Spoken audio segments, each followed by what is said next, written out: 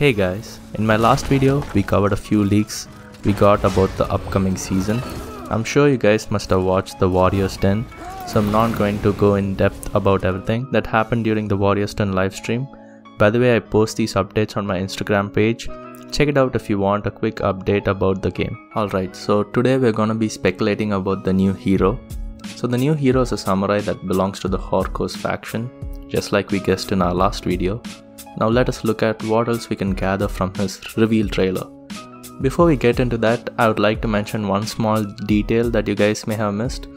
1 week before the release of the new character, we are getting a new event called Covenant Games.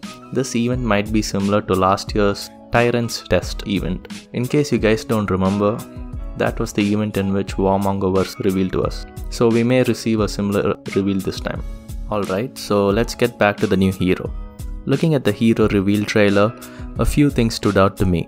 This frame right here, I know this may not seem like much, but when you look at him, he seems similar to Tozen. This is just speculation, but even the title Mirage suits Tozen a lot. The second frame that stood out to me was this one. Here we get a good look at the outline of his weapon and armor. His armor looks very similar to Ishikawa from Ghost of Tsushima.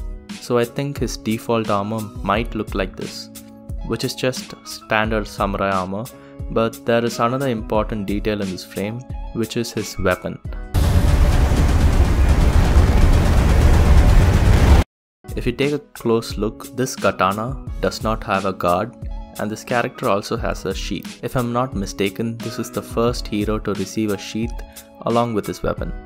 I'm pretty sure this sheath is not just for show, and will have a gameplay mechanic to it. So what could this gameplay mechanic be?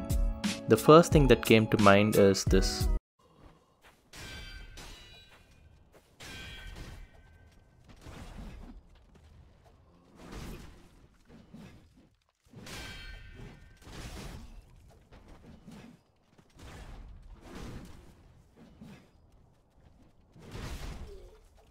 If the sheath is not just for show, then I think his playstyle will be somewhat similar to this. We can already see a few moves that can be brought into the game.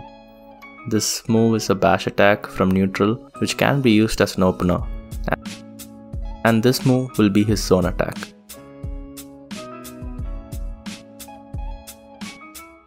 Anyway, so the third part of this trailer that stood out to me is this frame.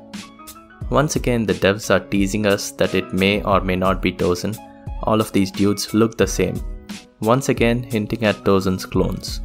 Maybe he perfected his technique and now can make more clones. Because in the first glimpse we see 3 guys standing next to each other, which is the same amount of clones Tozen managed to make during his boss fight.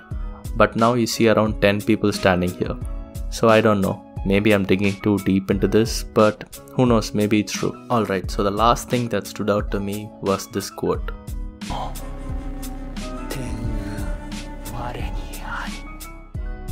And the community is split about what this dude is trying to say.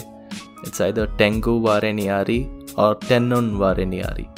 The first one translates to I am the devil, and the second one translates to the will of the heaven is mine.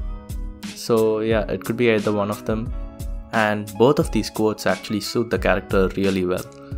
So I can't decide which one is actually right. And that's pretty much it when it comes to the new character. He will have some classic samurai armor, his weapon has a sheath which will most likely be used in his moveset in some way. So what do you guys think?